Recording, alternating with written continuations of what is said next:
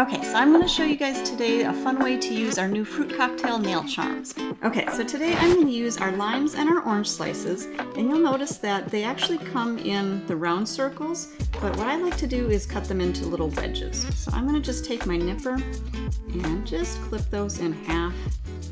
I've got our nail all prepped, and so we can just start our application. Okay, so I'm going to start with our lemon zest, and then I'm just going to feather out the end of the nail.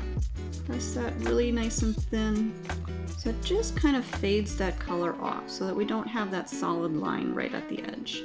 And then we're going to use our lemon jelly acrylic, and then we'll blend that all together just to give us a little bit of a clear free edge, and then blend it back up over our lemon zest. And then I'm going to use the point of my brush, and I'm going to start to pick up and place my little orange wedges and my lime wedges. I'm going to just make sure that those wedges are pressed down into my product. Okay, so I'm going to pick up a nice large pearl of our Speed Clear. I'm going to start that right at my cuticle area.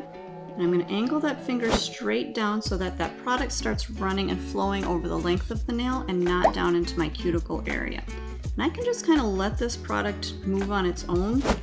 As you're waiting for it to flow, you can kind of press out your cuticle area, make sure that your product is staying where you want it to.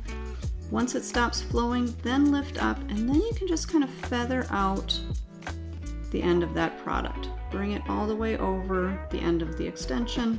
Pick up one more small pearl just to make sure that I cap the end, and then brush that back up to our stress area. So I'm going to let this nail set up, I'll file it, and I'll show you the finished product.